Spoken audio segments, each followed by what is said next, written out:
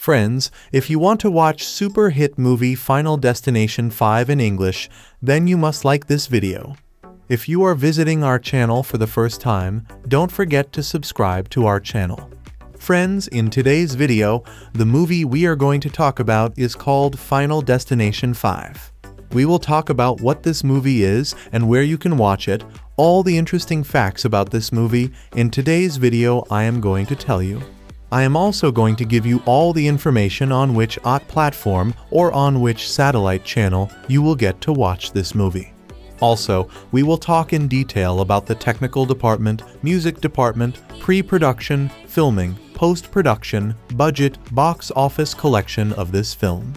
We will also talk about the story of this film, and I will also give you a small review of the story of this film.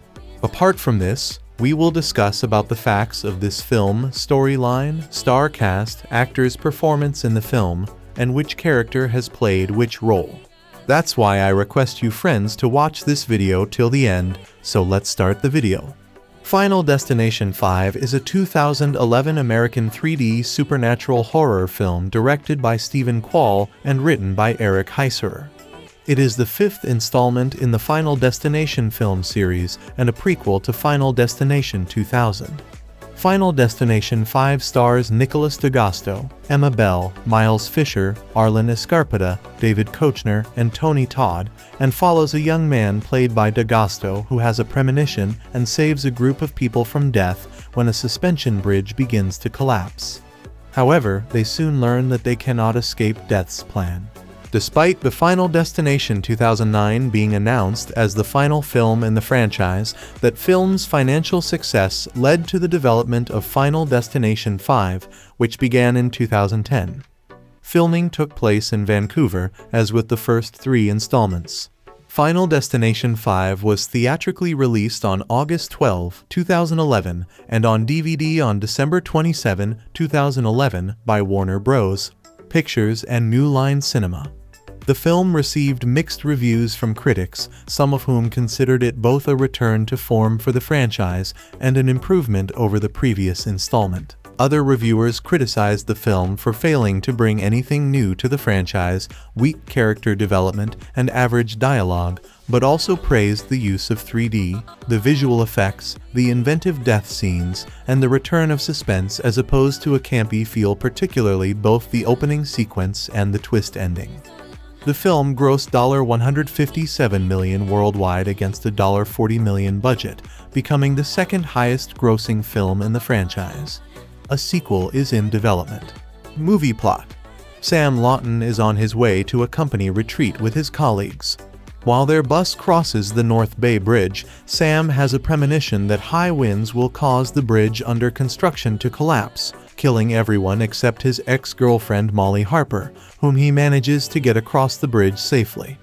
Panicked, he persuades Molly, his friends Nathan Sears and Peter Friedkin, Peter's girlfriend Candace Hooper, his boss Dennis Lapman, and co-workers Olivia Castle and Isaac Palmer to leave just as the bridge collapses. After being interrogated by FBI agent Jim Block, the survivors attend a memorial service for their deceased co-workers where they are being watched by Coroner William Bloodworth.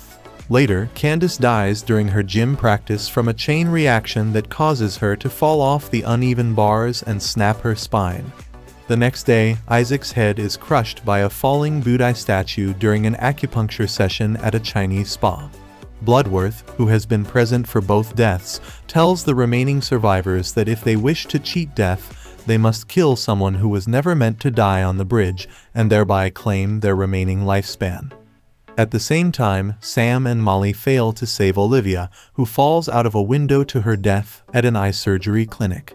Sam learns that the survivors are dying in the order they were meant to die on the bridge and realizes that Nathan is next.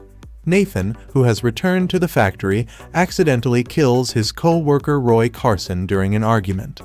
He relays this information to the remaining survivors, who believe that Nathan must have claimed Roy's remaining lifespan. When Dennis arrives to question the incident, a wrench launched by a belt sander splits his face, killing him. That evening, Sam and Molly rekindle their relationship at the restaurant where the former is working. Peter, who has become unstable after Candace's death, interrupts the date and decides to kill Molly to take her lifespan. After Peter draws a gun, Sam and Molly both escape to the kitchen as Block overhears the gunshots from outside and enters the restaurant, only to be shot dead by Peter. The former attempts to kill Molly and Sam to eliminate witnesses, but Sam kills Peter with a meat spit to save Molly. 2 weeks later, Sam and Molly board a plane to Paris. Before taking their seats, they notice a fight between Carter Horton and Alex Browning, who are both removed from the plane with Ms. Luton and the other students, revealing that the plane they are boarding is Volare Airlines Flight 180. Upon takeoff, Sam overhears Alex's vision from a flight attendant's conversation with a passenger. He realizes that it is too late for him and Molly to escape, and both of them perish along with everyone else on the plane in the explosion that follows. At Roy's memorial, Nathan learns from a co-worker about Roy's autopsy and the discovery of his brain aneurysm that would have resulted in his death in a short time anyway.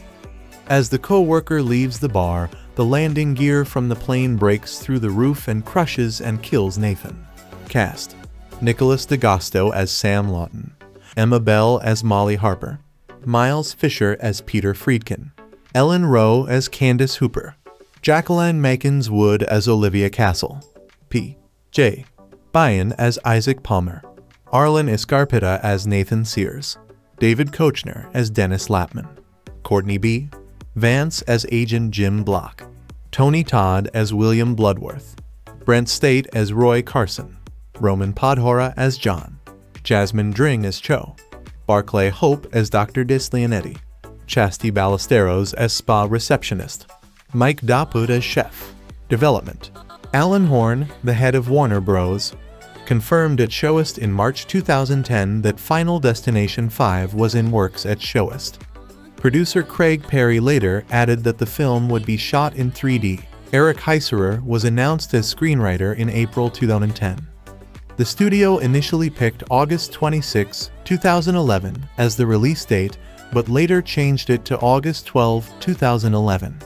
In June 2010, New Line Cinema announced that Stephen Quale would direct, and that the movie would be renamed Final Destination. The name change was reversed only a few months later. Writing: According to Heisserer, Final Destination 5 was always meant to be a prequel, set before the first film, the idea having come from franchise producer Craig Perry. Heisserer said that one major problem he encountered while writing the film was coming up with good death sequences, believing that managing to do so in the world of Final Destination is ridiculously hard. The inspiration for Olivia's death sequence involving LASIK eye surgery came after his wife underwent the same type of surgery. Casting: In August 2010, actor and musician Miles Fisher was the first to be cast in the film as Peter Friedkin. Fisher had appeared in numerous short films and in a small role in the comedy film Superhero Movie 2008. Fisher said during an interview that, "I've done a little bit of television and a little bit of film, but 3D is almost an entirely different sport." 3 days after Fisher's casting, Arlen Escarpita was cast in the film as Nathan Sears. Escarpita explained that, "I think what they're going to do really well this time around, they're going to go back the story, the plot, a lot of stuff is really going to matter. I think the last movie it was just death. It was death, which is fine because that's what people want to see. But this time we're going to give them a little bit of everything, good story, great director, it's going to be good." In late August 2010, Nicholas D'Agosto was cast to portray the film's main visionary Sam Lawton. D'Agosto had recently starred in the 2007 comedy film Rocket Science before he was cast in the film after his appearance in Fired Up. Since 2009. Along with D'Agosto, newcomer actress Ellen Rowe joined the cast as Candace Hooper. 1 day later, Tony Todd, who portrayed William Bloodworth from the first 2 installments, returned to join the film's cast after not appearing in the 4th film due to scheduling commitments to work on Transformers: Revenge of the Fallen. On August 30, 2010, the production hired David Kochner and P.J. Byan to join the cast. Koechner portrays the character's company executive Dennis Lapman, while Bion, after his appearance in Dinner for Schmucks, portrays Isaac Palmer. Emma Bell, who made her major film debut appearance in the 2010 thriller film Frozen, was cast on September 2 to co-lead with DeGusto as Molly Harper. In mid-September, both Courtney B.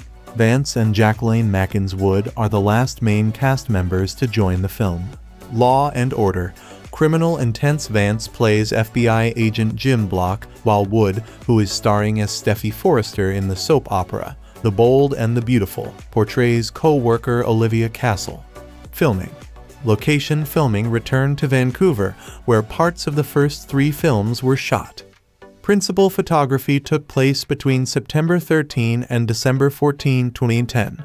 Producers stated that this installment would be darker and more suspenseful in the style of the original film. Final Destination 3-star Chellen Simmons revealed that the opening scene would be filmed on the Lions Gate Bridge in Vancouver. Soundtrack. The soundtrack to Final Destination 5 was released on August 16, 2011 by Heisserer Band 4 days after the release of the film. The soundtrack contains 19 tracks composed by Brian Tyler, music composer of the Final Destination. It is also the second Final Destination soundtrack album to be released. Miles Fisher also released a tie-in video for his single New Romance, which features the key actors in the film in a Saved by the Bell parody in which most are killed in freak accidents, in keeping with the series. Marketing. The Advertising Standards Authority (ASA) in the UK ruled that the original theatrical poster, which had been used on buses and trains during the summer, was likely to cause fear and undue distress to children. It ruled that the advert must not appear in the original form again. Warner Bros. Countered by stating that the poster accurately reflected the content of the film in an appropriate manner without causing excessive fear or distress. They also added that the poster's dark gray and black colors were unlikely to engage the attention of young children, and that the surreal image did not feature people, blood, or display any real-life violence. The ASA, which had received 13 complaints, with 3 stating that their children aged between 1 and 3 had been upset, ruled, "We considered the image was likely to catch the attention of children, especially because it was shown on a poster on the underground, where it was an untargeted medium. Because very young children might view this ad depicting violence, it was likely to cause fear and undue distress to children." Box office. Final Destination 5 ranked #3 at the weekend box office with $18.4 million behind Rise of the Planet of the Apes $27.5 million, which held the top spot for 2 weeks, and The Help $25.5 million. It was also the 3rd biggest Final Destination opening to date behind 29 as The Final Destination $27.4 million, and 26 is Final Destination 3 $19.1 million. Final Destination 5 grossed $42,587, $643 domestically, and $115,300 internationally, for a worldwide total of $157,887, $643, becoming the second highest grossing film in the franchise. Home media. Final Destination 5 was released on DVD and Blu-ray disc on December 27, 2011. The Blu-ray disc comes in 2 forms, the movie-only edition and the Blu-ray disc Ultraviolet edition. A Blu-ray 3D edition was released exclusively through Best Buy. The film was released in the UK on December 26, 2011. However, only the special edition Blu-ray disc contained the 3D cut of the film. An ultraviolet copy was available in all formats. The film grossed $10.5 million in home sales. Before the film appeared in theaters, Fisher released a music video. Starring the main cast of Final Destination 5 and featuring Fisher's original song, New Romance, the video parodied the 1990s sitcom Saved by the Bell and included a clue to the plot of the film. Fisher, a fan of the show, and video director Dave Green watched every episode, and contemporary shows like Boy Meets World and Clarissa Explains It All. We thought, gosh, wouldn't it be fun and subversive to have Final Destination-type deaths in this safe, sitcom world? Fisher, who plays a Zach Morris-type character, said, he joked, I basically have always been looking for a way to dance with Kelly Kapowski my whole life. Critical response. Review aggregator Rotten Tomatoes reports that 63% of 136 critic reviews are positive, and the average rating is 5.9 out of 10. The site's critical consensus reads, "It's still only for the gore-thirsty faithful, but Final Destination 5 represents a surprising return to form for the franchise." Metacritic, which assigns a weighted score, gives the film a score of 50 out of 100, based on 24 critics, indicating mixed or average reviews. It is the highest-rated film of the franchise on both sites. Audiences polled by CinemaScore gave the film an average grade of B+ on an A+ to F scale. Richard Roper stated in his review, "From the opening credits to the final kill, this film displays a great use of 3D." Todd Gilchrist of Box Office Magazine has declared the film in his review for being the best 3D horror movie ever made. He described Final Destination 5 as a clean, glossy thriller shot in native 3D, not post-conversion, that maximizes the technology without straining the audience's credulity or their constitutions. He also stated, "Calling anything the best 3D horror film has the ring of crowning the world's tallest midget, but Quale uses 3D almost shockingly well." In a review for Toronto.com, Linda Barnard has stated, "This could be a case where the 3D shot movie is worth the extra few bucks to see." The visual effects were praised for improving on the weak CGI from the previous installment. Betty Jo Tucker of Real Talk Movie Reviews said in her review, "The film boasts some of the best visual effects ever, especially the bridge crumbling sequence at the beginning of the film." In his review of Final Destination 5, Roger Ebert said, "The special effects do an excellent job of beheading, incinerating, vivisecting, squishing, and so on. Final Destination 5 contains some of the most fun effects ever seen that purely enhance the thrills and bloody spills rather than detract from them," stated Lisa Giles-Keddy from UK-Realcom. The death scenes in the film have been praised as being suspenseful, creative, and shocking. Box Office Magazine said in praise, "Viewers connect to both the relatable pain of everyday injury and the gory gratification of a well-constructed, larger-than-life set piece." NJ.com opined, admitted, "There is a certain inventiveness to the way director Stephen Quale stages the violence." San Francisco Chronicle said that the characters are killed in gruesome and spectacular ways. The gymnastic set piece has been praised as anxiety-filled, a beautiful example of successful comic suspense, Hitchcockian edge-of-your-seat suspense, and inventively grotesque. Filmcom stated in their review, "The subsequent deaths are hit or miss, but they all show some creative spark. Quale sets them up like a cross between a joke and a magic trick, carefully establishing crucial details." The opening bridge collapse has garnered considerable critical acclaim, with many stating it as being on par with the pile-up sequence from Final Destination 2. It has been said to be one of the single best sequences of any film all year by Box Office Magazine. UK-Realcom stated that the opening bridge collapse sequence is beautifully directed and choreographed. Eric D. Snyder has stated in his review for Filmcom that the opening premonition is nerve-janglingly effective. New York Post called the bridge collapse sequence spectacular, and Daily News deemed it terrifying. USA Today commented on the sequence, saying, "The effect is terrific and reminiscent of the bridge destruction from Mission Impossible Roman 3.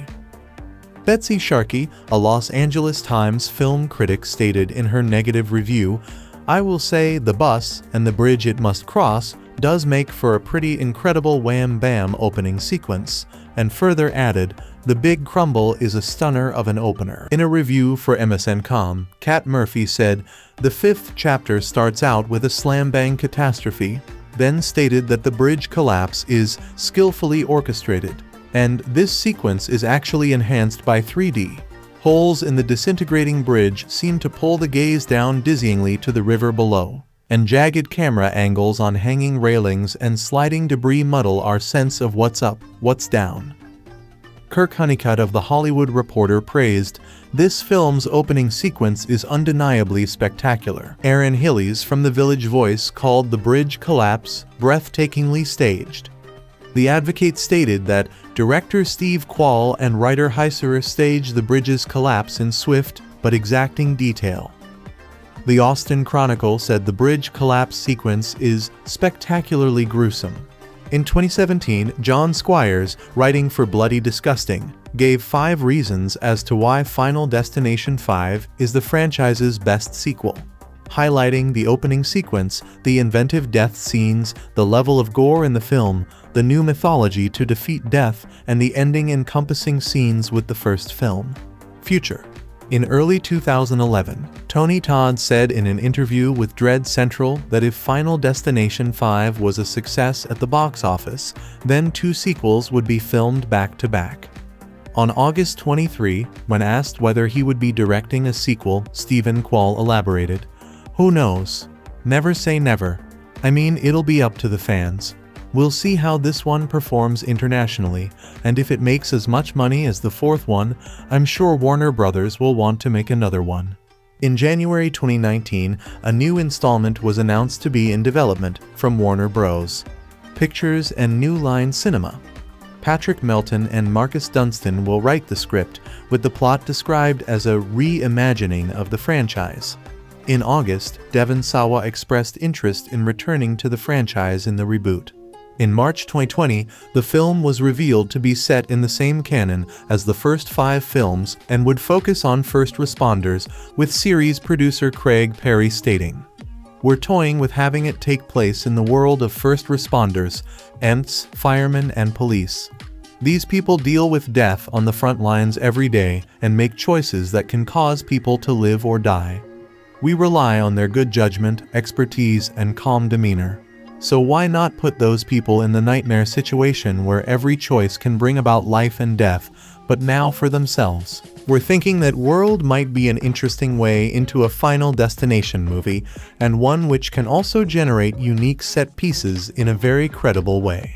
Later in October, series creator Jeffrey Reddick confirmed that a 6th film had been in the works prior to the COVID-19 pandemic. Final Destination 5 movie review. Final Destination 5 is one of those rare movies where the title itself is a spoiler. Yes, everyone in the movie dies, except for Coroner Bloodworth. But you knew that because of the previous 4 films. The increasingly challenging task for the filmmakers is to devise ever more horrible and gruesome methods for them to be slaughtered. FD5 shows a lot of ingenuity. The recurring theme this time will be skewering, and lots of it.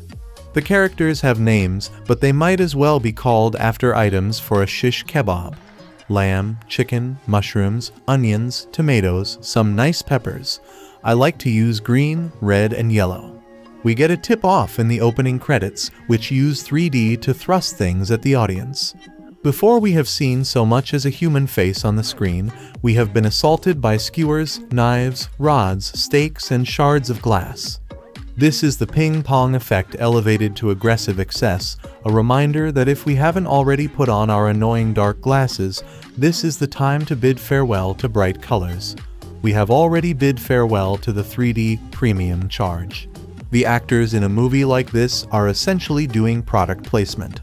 By getting their names and faces out there in a splatter movie, they can perhaps catch the eye of a casting agent and get a shot at a decent film. They have studied their craft. They have struggled and dreamed. They have attended countless auditions. Now at last they have a role in a major Hollywood release and can call home. "Mom, I get impaled by the mast of a sailboat after I fall off a bridge." The fact is, the performances here are all effective. The actors bring more to the film than it brings to them. The caliber of performance in gruesome death movies has considerably improved since Herschel Gordon Lewis made The Gore Gore Girls.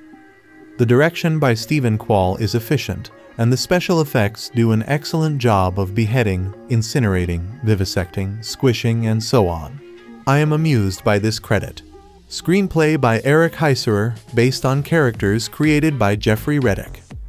Reddick, of course, was the writer of the original Final Destination 2000.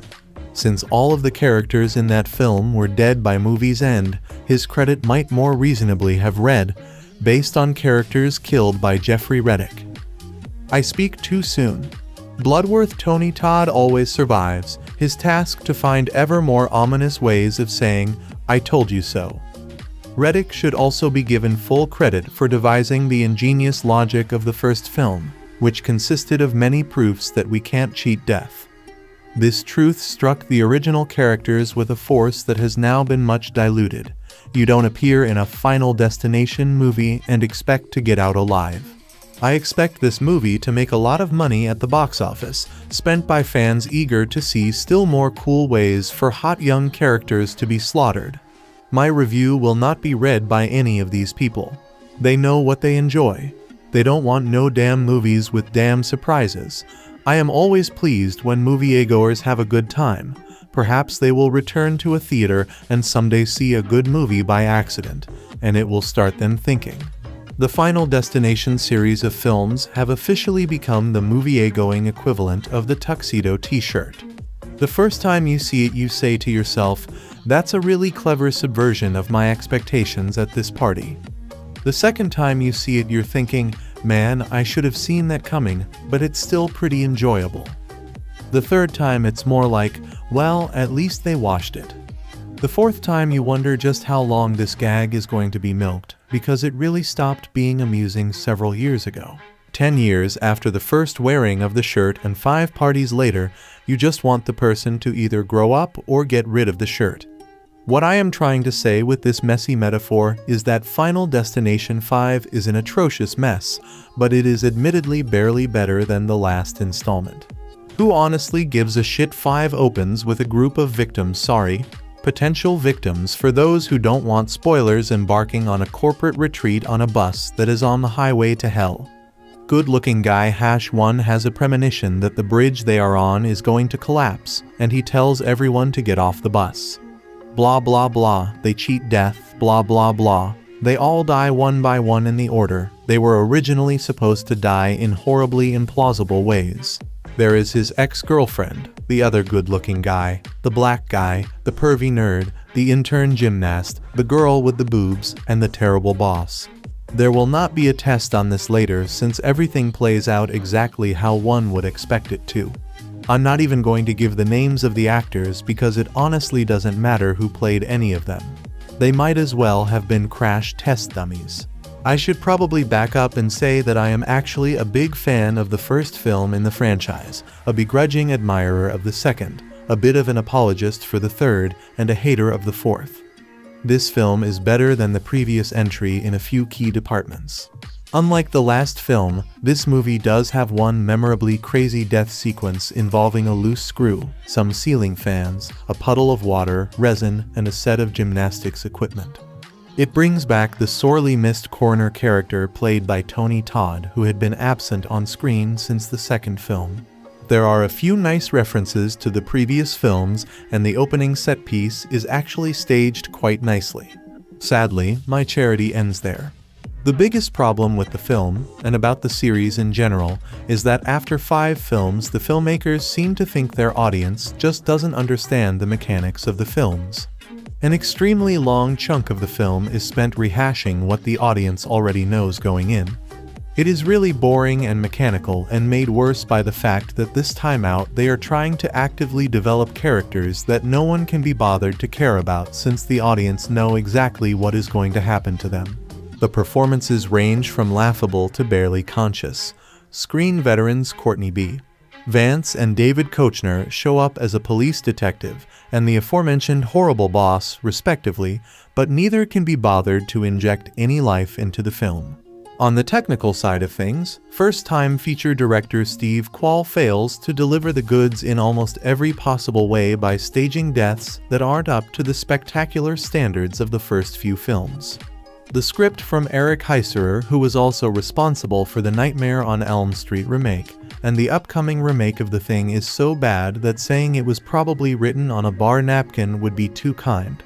It's more like it was written on a bar napkin that was pulled from a toilet after being puked on. Oh, and the 3D doesn't necessarily suck. but it is never put to good use or used in any sort of new or imaginative ways. The film ends with a plot twist that simultaneously makes no sense and will shock no one who is paying attention. But what comes after the actual ending of the film and before the credits illustrates what Final Destination 5 should have been. After sitting through 90 minutes of mindless filler, the audience is finally treated to the good stuff. A 2-minute montage of clips from the preceding 4 films. No context or plot, just Rube Goldberg on acid-style deaths. The 2-minute montage of past clips is assembled with more love and care than the rest of the film. The fact that one needs to sit through the entire film just to get to it might be the biggest sin this film commits. Other information about this film. Constrained by a formula as restrictive as the elements that define haiku or iambic pentameter, scripter Eric Heisserer and first-time feature Helmer Stephen Quale nevertheless generate a respectable amount of suspense in Final Destination 5. This latest entry in the 11-year-old horror series duly adheres to tradition by providing inventively grisly demises for various characters. But there's cheeky cleverness on display in the Rube Goldberg-style setups and darkly ironic payoffs for most of those death scenes. And while the Pic's nasty ending would serve as satisfying closure for the franchise, theatrical and homevid biz should guarantee even more sequels. Once again, the plot pivots on a disparate group of people who miraculously cheat death, only to find they've merely delayed their grim reapings. In this case, the inevitable is avoided temporarily thanks to Sam Nicholas DeGasto, a sales rep for a paper manufacturing firm who has a terrifying vision of horrific disaster while aboard a bus bound for a corporate weekend retreat. Specifically, Sam sees dozens of folks, including many of his fellow employees, killed during a bridge collapse. True to his premonition, the bridge does indeed go falling down, but not before Sam preemptively flees to safety with estranged girlfriend Molly Emma Bell, corporate climber Peter Miles Fisher, bespectacled hottie Olivia Jacqueline Makins Wood, gymnast intern Candace Ellen Rowe, young plant foreman Nathan Arlen Escarpeta, nerdy skirt chaser Isaac P.J. Bryan and sleazy executive Dennis David Kochner. Bloodworth, the spooky, sagacious franchise mainstay once again played by Tony Todd, gives fair warning. Death doesn't like to be cheated. And sure enough, one after another, the survivors are felled by fatal accidents that, as the audience knows full well, but characters on screen only gradually realize really aren't random events. Quale, second unit director on James Cameron's Titanic and Avatar, and Heisserer, who also penned the Nightmare on Elm Street remake and the upcoming prequel to John Carpenter's The Thing, stick closely to the game plan established by earlier Final Destination picks, methodically ratcheting up tension before each bloody quietus by slowly laying out the interlocking mishaps and happenstances that inexorably lead to decapitation, defenestration, or other sorts of carnage. But they repeatedly spring unsettling surprises with crafty fakeouts, triggering laughs, as well as gasps by upending expectations at the last second. Even more deviously, they provide only fleeting hints to viewers that everything they see may not be as it appears, and, more important, when it appears.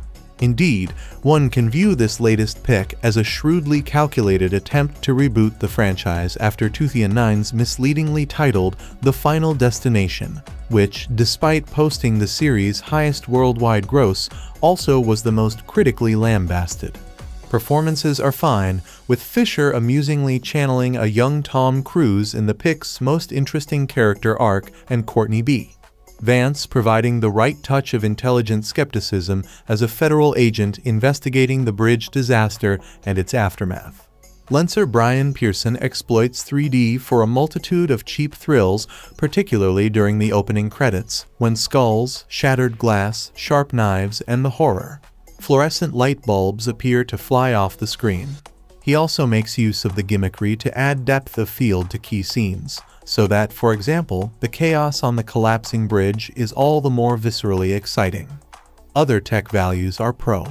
So, I was watching Final Destination 5, and as one will at such times, wound up thinking about Kieslowski's Three Colors Red. Specifically about the final scene, so if you haven't seen the Three Colors trilogy, be wary of spoilers. though you should really already be on your guard for that. This being a review of a shitty splatter film and all. Anyway, the first time I saw Red, right after the end, where every character we've followed through the course of the films, and very nearly only those characters, survives a shipwreck, I immediately found myself turning over the question, did these characters survive that wreck because we've been following them over 3 movies, or have we been following them because they were due to survive that wreck? The two propositions are not as similar as they first appear, and the difference says a lot about how we engage with works of narrative fiction. For the 5 people who haven't already given up on this review, here's why I bring this up. Final Destination 5, like the 4 films preceding it, opens with the main character having a vision of a terrible accident that kills himself and dozens of other people, just minutes before it happens. He throws a royal fit, and manages to escape along with a cluster of other characters, barely avoiding the melty liquid death lying in wait. What makes FD5 different from the others among other quite tiny considerations? For in the main these films are beholden to formula even more than other hugely derivative horror subgenres, is that while we're in the process of meeting our 20-something protagonist, Sam Nicholas DeGasto, who is getting ready to head off on a 2-day retreat with his co-workers at Presage Paper. We also meet some of the other people going on the trip. 7 other people to be precise, about whom we learn a decent amount, all without so much as the Christian name of any of the other 12.5 Presage Paper rank and file milling about. It's not new, of course, for body count type horror films to introduce a nice, heaping handful of easily defined characters that we'll be following as they die in ghastly ways. There's even a phrase, expendable meat, commonly used to describe such characters. What's peculiar about the way they're introduced in FD5 is that we meet all of them before the first hint of plot has kicked in, and we know, as we have not known in previous Final Destinations, that these are the only 8 people who matter even before the inciting accident. And so comes the question. Do these 8 characters survive the opening because we've been following them, or did we start following them because they were going to survive? And why in God's sweet hell am I asking these questions about Final Destination 5? The answer to that one, at least, is easy, because there's not much else to say. Like I said, these movies are all strictly formulaic, and it's hard to think of anything in particular to say that hasn't already been said. What happens, for the blissfully uninitiated, is that Sam provisions a horrible bridge collapse and manages to save the lives of his newly ex-girlfriend Molly Emma Bell, his best friend Peter Miles Fisher, Peter's college-age gymnast girlfriend Candace Ellen Rowe, who is interning at Presage, and 3 co-workers whose relationship to the others is ill-defined, Nathan Arlen Escarpeta, Olivia Jacqueline Mackins Wood, and Isaac P.J. Barron. Also, Sam's shitty boss, Dennis David Kochner. Unfortunately, dodging death isn't the same as escaping death, and as the mysterious coroner Bloodworth Tony Todd, the closest the series has to a recurring actor, explains, death is going to come for them until the books are balanced.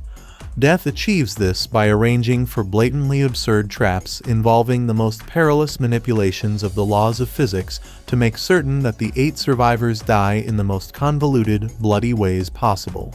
In other words, a Final Destination film is above all an exercise in hyper-gore for the sheer sake of it, and pretty much everything else is subjugated to the all-important goal of making each death as imaginative, as complex, and as disgusting as possible.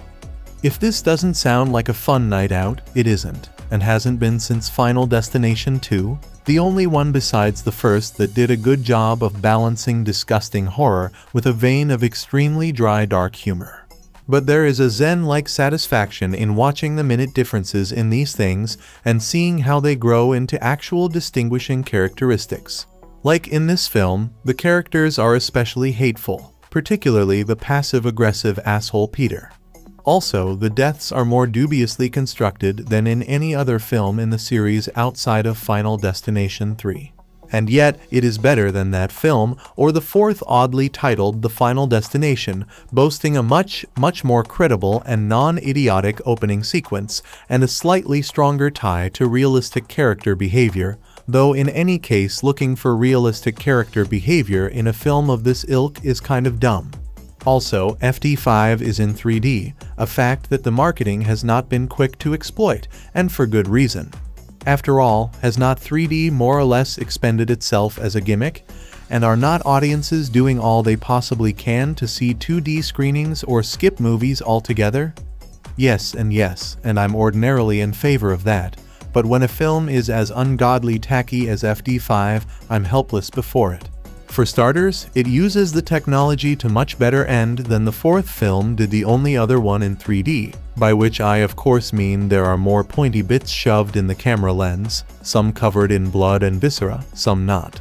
Secondly, director Quale has a wonderfully straightforward understanding of what 3D is, which means that something is shoved at the camera in nearly every scene. Beginning, in fact, with the opening credits, which are the most compulsively unimaginative sequence in 3D I have seen since this whole fad began. Here's what happens. The title card is on a pane of glass, and an object that was used in a kill earlier in the series flies at the audience, shattering the glass and sending shards towards us. That's all that happens. For 5 minutes. Does that sound glorious? Well, I found it glorious because at this point I can think of no appropriate use for 3D besides cheap theme park trickery.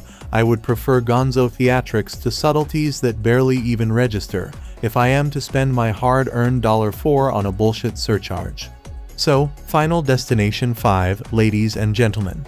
92 fleet minutes of the absolutely pointless evisceration of characters we care about not even slightly, given a sheen of carnivalesque gaudiness thanks to the hugely discredited 3D process. It has a twist ending, and I guessed it in advance. Not because of any particularly obvious piece of evidence. Just because, during one of the boring parts you can tell which parts are boring, because people are talking rather than bleeding during them, I found my mind wandering over there, and for no reason my mind said, they could do X. I mean, there's no reason for them not to.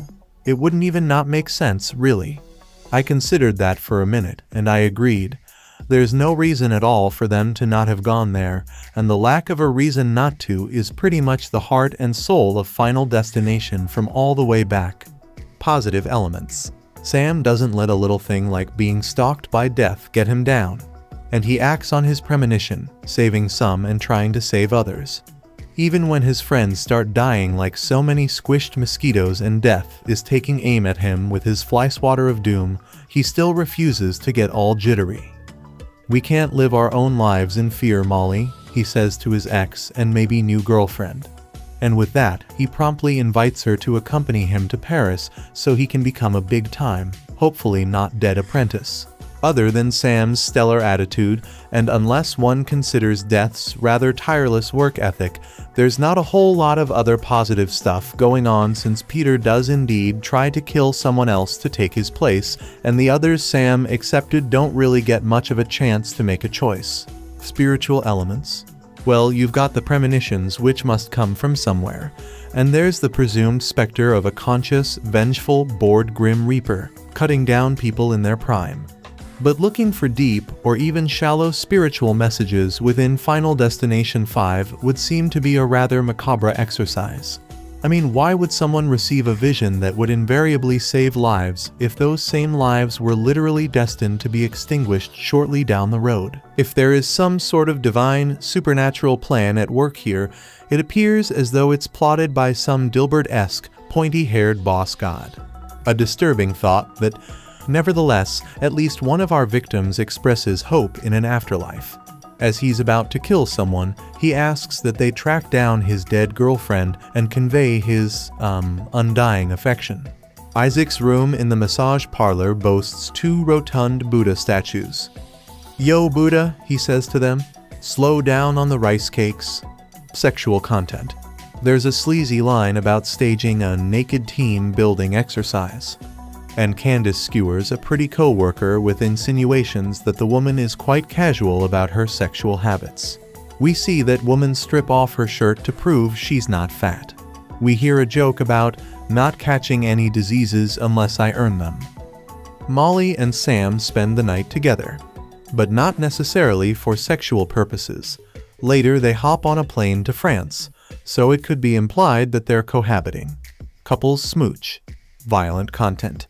If we extend the conceit that death is an accountant, I can definitely say is that the sums I'm about to give you are not net but ahem gross. We see about 10 people really die in Final Destination 5, and the soul who is merely shot several times in the chest gets off easy. Candace breaks pretty much her entire body in a gymnastics accident, and we see shards of bone sticking out of her skin as she lies on the mat in a very unnatural way. Isaac is skewered by acupuncture needles before having his head caved in by a falling statue. A woman has her eye and hand carved up by an eye surgery laser run amok, but only dies after she crashes through a window and plummets to a squishy end. One of her eyeballs bounces out of her head, landing in the street where a car runs over it, deflating it like a spent balloon. People are killed by fire, industrial hooks, flying wrenches, rotisserie spears, airplane wings, and landing gear. They're injured by boiling cooking oil, falling screws, bits of metal, and gravity. And the death toll is actually much higher than I previously let on, considering the massive number of unnamed, unseen people who are killed in the bridge collapse. We see the cars and trucks topple into the water. As for the 10 or so special deaths, we almost have to count them twice. After all, we see everyone die in Sam's premonition too, in totally different ways. Instead of dying in a gymnastics accident, Candace is impaled by a sailboat mast. Isaac doesn't die during a trip to the Massews, but from a long fall inside a bus. Characters we know and, presumably, are supposed to care about are killed via scalding tar. We see the guy's skin bubble off as he screams, flying rebar impaling a body in several places, or sliding metal slicing a man in two. A woman survives a long fall to the water only to be crushed by a plummeting car. Then, as an added bonus, the Final Destination filmmakers saw fit to replay scores of casualties from the previous 4 picks. Clearly, theirs was an arms race going on in the editing room, and a heads race, and a... Suffice it to say that I cannot convey to you the level of blood, gore, and flying limbs we see careen around the screen. There's less raw meat in a sausage factory. Crude or profane language. With all the death and dismemberment going on, it's remarkable that anyone has time to say anything. But the script still manages to squeeze in a half-dozen F words, twice that for S words, and a splattering of other profanities, including A, B, C, H, D, N, H, P, Ed, and misuses of God's name. Crude terms for body parts are used. Drug and alcohol content. Drinking to their quickly dropping comrades, a handful of friends share a 6-pack of beer and a bottle of whiskey. When Sam invites Molly to come to France, she says in response, "How many drinks have you had?" "Enough," Sam says. Later, they share some wine over dessert. Other negative elements. Isaac steals stuff from his dead co-workers' desks. He tells someone that bald is the new black, and is incessantly rude. Conclusion. Death don't like to be cheated. The creepy coroner tells our soon-to-be toast heroes and heroines. Well, I'd like to think that moviegoers don't like to be cheated either. But for a decade now, the makers of the Final Destination films have been cheating fans like a Vegas card shark, making the same movie again and again, while somehow enticing viewers to pay to see the same thing. Nobody's coughing up money to see a compelling story, for there is none. You don't root for sympathetic characters, for there aren't any. You can't even come to settle petty wagers over who lives or dies. Almost everyone dies in these things. The only true sport here is to see how they die, to witness the outlandish torture and punishment and laughably gross conclusions these paper mache people suffer. And what a sad sport that is.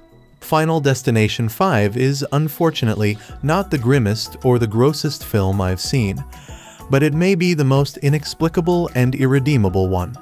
What you need to know. Final Destination 5 continues the infamous series like the last movie by putting everything in 3D. A group of young adults traveling to a company retreat get a premonition that the suspension bridge will collapse and kill everyone. Sam, the one who gets the premonition, warns his girlfriend, Molly, and his best friend, Peter. They and 5 others escape with their lives. At the funeral for the other employees, the coroner warns Sam, death doesn't like to be cheated. Sure enough, one by one, the survivors begin meeting their doom in freaky, gruesome accidents. After 3 deaths, Sam consults the coroner again. He suggests that death may be satisfied if the survivors can kill someone else to take their place, but can Sam and his friends become murderers? None of the Final Destination sequels have a happy ending. Number 5 is no exception. Everybody dies, but not before the audience is subjected to multiple gruesome, often bloody deaths. The movie depicts death as a force of nature rather than God's punishment for sin. Final Destination 5 also has plenty of foul language, so media-wise viewers will find little to enjoy here. Content: very strong, but not in-your-face humanist worldview, with occult hints where death is seen as a force of nature pretty much divorced from God or any other supernatural being, where the humanist lyrics of "All we are is dust in the wind" by the rock group Kansas precedes gruesome deaths, and where mere survival is the main goal, plus a couple references to Buddha, the false religious figure of Buddhism. In a statue at a legitimate Asian massage parlor, and light moral elements include man tries to save his girlfriend from would-be murderer. 24 obscenities including a few F-words and one my God profanity. Very strong, often gruesome and bloody violence includes people impaled, woman breaks her neck and legs with bones and muscles sticking out, man decapitated by Buddha statue. Man falls on acupuncture needles on his forehead and chest. Woman's eyeball pops out after she falls to her death. Car runs over eyeball. Flying wrench crushes man's skull through his eyeballs. Man shot to death. Hot tar burns man to death. Suspension bridge collapses with cars and people on it. No sex scenes, but man discusses going to bed together with his girlfriend. No nudity, alcohol use, no smoking or drugs, and murderer tries to kill a witness. More detail. Final Destination 5 continues the infamous series like the last movie by putting everything in 3D. This heightens the thrills and titillation, with all sorts of objects and bloody body parts flying at the audience, but it doesn't contribute anything else to the depressing storyline. In the story, a group of young adults are traveling on a bus to a company retreat. As the bus stops in the middle of a suspension bridge for construction work, one of them gets a premonition that the bridge is about to collapse, killing them all in gruesome ways. Sam, the one who gets the premonition, manages to warn his girlfriend, Molly, and his best friend, Peter. They and 5 others, including their perpetually perturbed boss, Dennis, escape with their lives. At the funeral for the other employees, the coroner warns Sam, death doesn't like to be cheated. Sure enough, one by one, the survivors begin meeting their doom in freaky, gruesome accidents. After 3 deaths, Sam consults the coroner again. He suggests that death may be satisfied if the survivors can kill someone else to take their place, but can Sam and his friends become murderers? None of the Final Destination sequels have a happy ending. Number 5 is no exception. Everybody dies, but not before the audience is subjected to multiple gruesome, often bloody deaths. The movie depicts death in a humanist way, like a force of nature rather than God's punishment for sin. Final Destination 5 also has plenty of foul language, so media-wise viewers will find very little to cheer for here. To those who do not know Christ, death is the worst menace, the final closure on an eternity without hope. Yet, according to Philippians 1:21, to those who are assured of their salvation, to live is Christ, to die is gain. Hence, a fear of death is not necessary. Though death never takes any form, Satan does come to steal, kill, and destroy. He can be defeated, however, by God's grace through faith in Jesus Christ.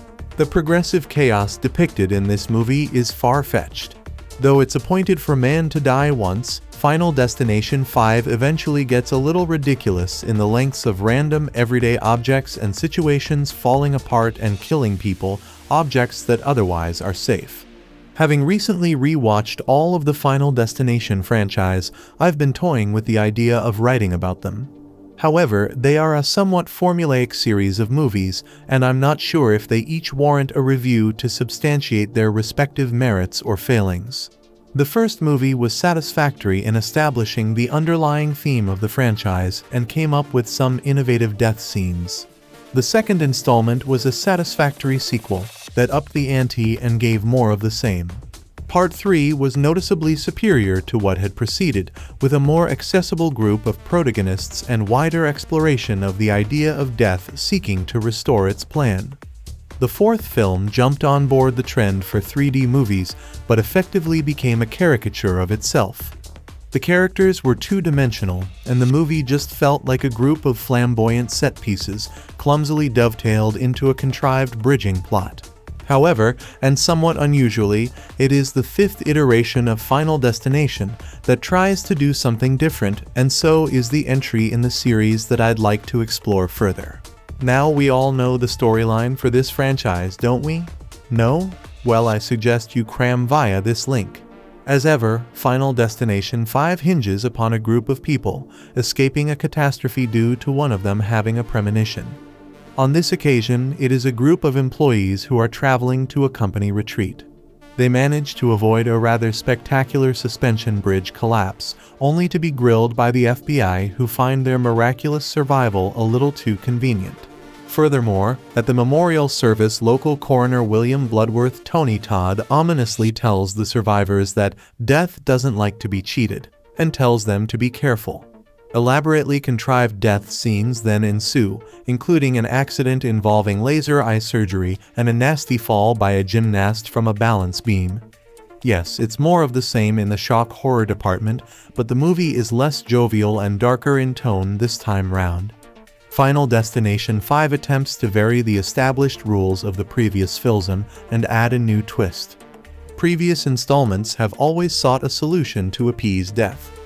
This time round, a much bleaker proposition is offered. Kill another person to balance the books. This new theme provides an additional moral dilemma alongside the protagonist's existing knowledge of their own doom. Let me stress that any praise offered is still relative. These are disposable horror movies designed to be enjoyed and not pondered upon.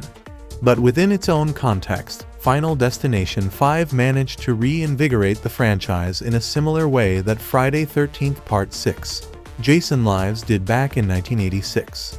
It's arguably the most thoughtful entry in the series for a long time, and not a bad horror film in itself. If you've not seen any of the prior installments, then this can be a perfectly good starting point. However, let us maintain a sense of proportion. This film is no The Thing or Misery. Although it is slick, fun, and features Tony Todd being as creepy as fuck, it is no more than the sum of its parts. Curiously, despite being well received by fans, some critics, and doing well at the box office, the franchise ended here and there have been no further sequels.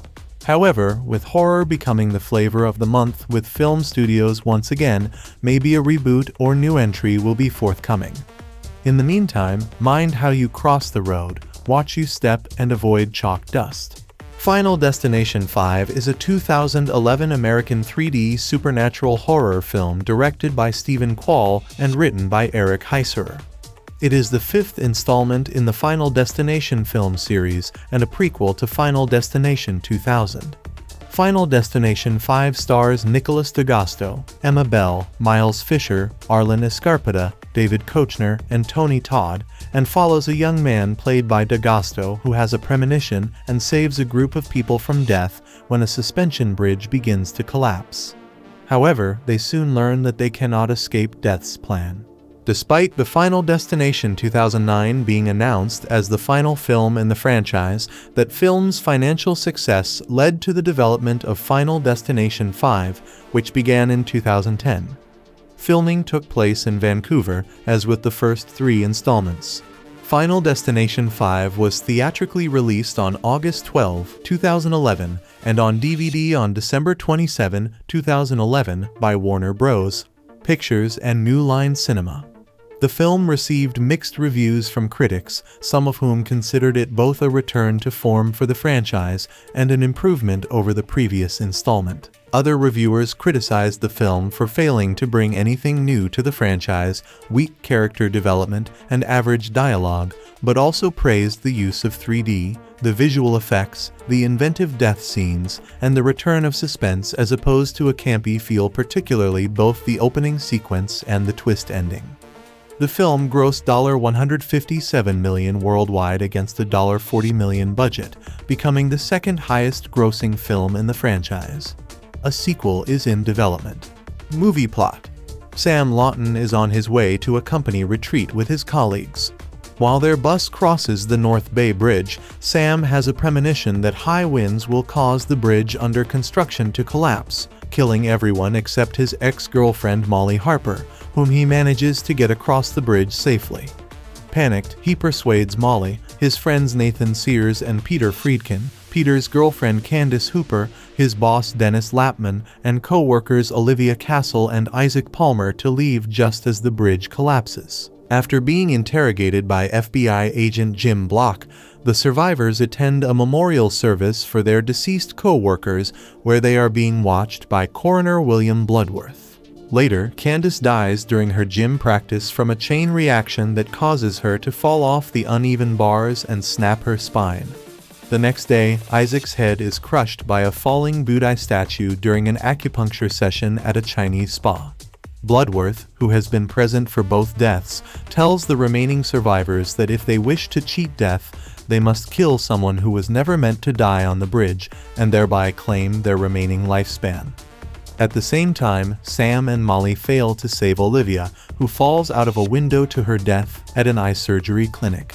Sam learns that the survivors are dying in the order they were meant to die on the bridge and realizes that Nathan is next.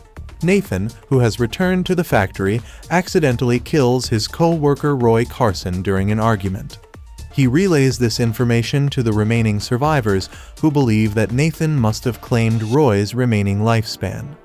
When Dennis arrives to question the incident, a wrench launched by a belt sander splits his face, killing him. That evening, Sam and Molly rekindle their relationship at the restaurant where the former is working. Peter, who has become unstable after Candace's death, interrupts the date and decides to kill Molly to take her lifespan. After Peter draws a gun, Sam and Molly both escape to the kitchen as Block overhears the gunshots from outside and enters the restaurant, only to be shot dead by Peter. The former attempts to kill Molly and Sam to eliminate witnesses, but Sam kills Peter with a meat spit to save Molly. 2 weeks later, Sam and Molly board a plane to Paris. Before taking their seats, they notice a fight between Carter Horton and Alex Browning, who are both removed from the plane with MS Luton and the other students, revealing that the plane they are boarding is Volare Airlines Flight 180. Upon takeoff, Sam overhears Alex's vision from a flight attendant's conversation with a passenger. He realizes that it is too late for him and Molly to escape, and both of them perish along with everyone else on the plane in the explosion that follows. At Roy's memorial, Nathan learns from a co-worker about Roy's autopsy and the discovery of his brain aneurysm that would have resulted in his death in a short time anyway. As the co-worker leaves the bar, the landing gear from the plane breaks through the roof and crushes and kills Nathan. Cast: Nicholas D'Agosto as Sam Lawton, Emma Bell as Molly Harper, Miles Fisher as Peter Friedkin, Ellen Rowe as Candace Hooper, Jacqueline Makins Wood as Olivia Castle, P.J. Bayan as Isaac Palmer, Arlen Escarpita as Nathan Sears, David Kochner as Dennis Lapman, Courtney B. Vance as Agent Jim Block, Tony Todd as William Bloodworth, Brent State as Roy Carson, Roman Podhora as John, Jasmine Dring as Cho, Barclay Hope as Dr. Disleonetti, Chastity Ballesteros as Spa Receptionist, Mike Daput as Chef. Development: Alan Horn, the head of Warner Bros., confirmed at Showist in March 2010 that Final Destination 5 was in works at Showist. Producer Craig Perry later added that the film would be shot in 3D. Eric Heisserer was announced as screenwriter in April 2010. The studio initially picked August 26, 2011 as the release date, but later changed it to August 12, 2011. In June 2010, New Line Cinema announced that Stephen Quale would direct, and that the movie would be renamed Final Destination. The name change was reversed only a few months later. Writing: According to Heisserer, Final Destination 5 was always meant to be a prequel, set before the first film. the idea having come from franchise producer Craig Perry. Heisserer said that one major problem he encountered while writing the film was coming up with good death sequences, believing that managing to do so in the world of Final Destination is ridiculously hard. The inspiration for Olivia's death sequence involving LASIK eye surgery came after his wife underwent the same type of surgery. Casting. In August 2010, actor and musician Miles Fisher was the first to be cast in the film as Peter Friedkin. Fisher had appeared in numerous short films and in a small role in the comedy film Superhero Movie 2008. Fisher said during an interview that, "I've done a little bit of television and a little bit of film, but 3D is almost an entirely different sport." 3 days after Fisher's casting, Arlen Escarpeta was cast in the film as Nathan Sears. Escarpeta explained that, "I think what they're going to do really well this time around, they're going to go back the story, the plot, a lot of stuff is really going to matter. I think the last movie it was just death. It was death, which is fine because that's what people want to see. But this time we're going to give them a little bit of everything, good story, great director, it's going to be good." In late August 2010, Nicholas D'Agosto was cast to portray the film's main visionary Sam Lawton. D'Agosto had recently starred in the 2007 comedy film Rocket Science before he was cast in the film after his appearance in Fired Up. Since 2009. Along with D'Agosto, newcomer actress Ellen Rowe joined the cast as Candace Hooper. One day later, Tony Todd, who portrayed William Bloodworth from the first 2 installments, returned to join the film's cast after not appearing in the 4th film due to scheduling commitments to work on Transformers: Revenge of the Fallen. On August 30, 2010, the production hired David Koechner and P.J. Barron to join the cast. Koechner portrays the character's company executive Dennis Lapman, while Barron, after his appearance in Dinner for Schmucks, portrays Isaac Palmer. Emma Bell, who made her major film debut appearance in the 2010 thriller film Frozen, was cast on September 2 to co-lead with D'Agosto as Molly Harper. In mid-September, both Courtney B. Vance and Jacqueline Mackins Wood are the last main cast members to join the film. Law and Order. Criminal Intense Vance plays FBI agent Jim Block, while Wood, who is starring as Steffi Forrester in the soap opera The Bold and the Beautiful, portrays co-worker Olivia Castle. Filming. Location filming returned to Vancouver, where parts of the first 3 films were shot. Principal photography took place between September 13 and December 14, 2010. Producers stated that this installment would be darker and more suspenseful in the style of the original film. Final Destination 3-star Chellen Simmons revealed that the opening scene would be filmed on the Lions Gate Bridge in Vancouver. Soundtrack. The soundtrack to Final Destination 5 was released on August 16, 2011 by Verse Saraband 4 days after the release of the film. The soundtrack contains 19 tracks composed by Brian Tyler, music composer of the Final Destination. It is also the second Final Destination soundtrack album to be released. Miles Fisher also released a tie-in video for his single New Romance, which features the key actors in the film in a Saved by the Bell parody in which most are killed in freak accidents, in keeping with the series. Marketing. The Advertising Standards Authority (ASA) in the UK ruled that the original theatrical poster, which had been used on buses and trains during the summer, was likely to cause fear and undue distress to children. It ruled that the advert must not appear in the original form again. Warner Bros. Countered by stating that the poster accurately reflected the content of the film in an appropriate manner without causing excessive fear or distress. They also added that the poster's dark gray and black colors were unlikely to engage the attention of young children, and that the surreal image did not feature people, blood, or display any real-life violence. The ASA, which had received 13 complaints, with 3 stating that their children aged between 1 and 3 had been upset, ruled, "We considered the image was likely to catch the attention of children, especially because it was shown on a poster on the underground, where it was an untargeted medium. Because very young children might view this ad depicting violence, it was likely to cause fear and undue distress to children." Box office. Final Destination 5 ranked #3 at the weekend box office with $18.4 million behind Rise of the Planet of the Apes $27.5 million, which held the top spot for 2 weeks, and The Help $25.5 million.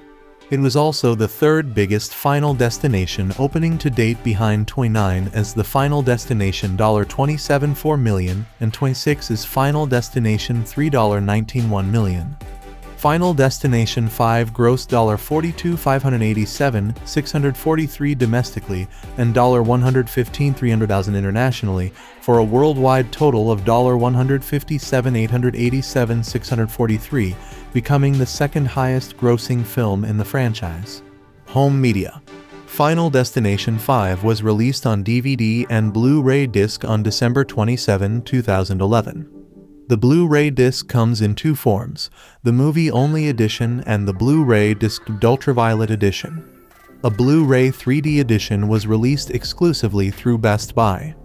The film was released in the UK on December 26, 2011. However, only the special edition Blu-ray disc contained the 3D cut of the film. An ultraviolet copy was available in all formats. The film grossed $10.5 million in home sales. Before the film appeared in theaters, Fisher released a music video. Starring the main cast of Final Destination 5 and featuring Fisher's original song, New Romance, the video parodied the 1990s sitcom Saved by the Bell and included a clue to the plot of the film. Fisher, a fan of the show, and video director Dave Green watched every episode, and contemporary shows like Boy Meets World and Clarissa Explains It All. We thought, gosh, wouldn't it be fun and subversive to have Final Destination-type deaths in this safe, sitcom world? Fisher, who plays a Zach Morris-type character, said, he joked, I basically have always been looking for a way to dance with Kelly Kapowski my whole life. Critical response. Review aggregator Rotten Tomatoes reports that 63% of 136 critic reviews are positive, and the average rating is 5.9 out of 10. The site's critical consensus reads, it's still only for the gore-thirsty faithful, but Final Destination 5 represents a surprising return to form for the franchise. Metacritic, which assigns a weighted score, gives the film a score of 50 out of 100, based on 24 critics, indicating mixed or average reviews. It is the highest-rated film of the franchise on both sites. Audiences polled by CinemaScore gave the film an average grade of B+, on an A+ to F scale. Richard Roper stated in his review, from the opening credits to the final kill, this film displays a great use of 3D. Todd Gilchrist of Box Office Magazine has declared the film in his review for being the best 3D horror movie ever made. He described Final Destination 5 as a clean, glossy thriller shot in native 3D, not post-conversion, that maximizes the technology without straining the audience's credulity or their constitutions. He also stated, calling anything the best 3D horror film has the ring of crowning the world's tallest midget, but Quale uses 3D almost shockingly well. In a review for Toronto.com, Linda Barnard has stated, this could be a case where the 3D shot movie is worth the extra few bucks to see. The visual effects were praised for improving on the weak CGI from the previous installment. Betty Jo Tucker of Real Talk Movie Reviews said in her review, the film boasts some of the best visual effects ever, especially the bridge crumbling sequence at the beginning of the film.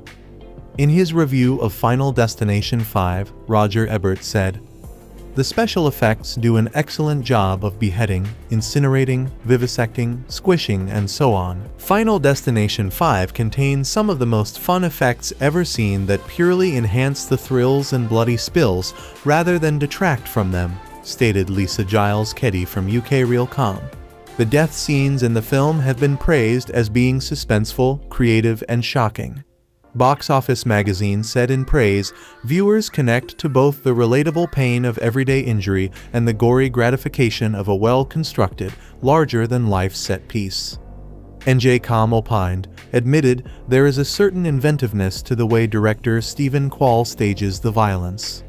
San Francisco Chronicle said that the characters are killed in gruesome and spectacular ways.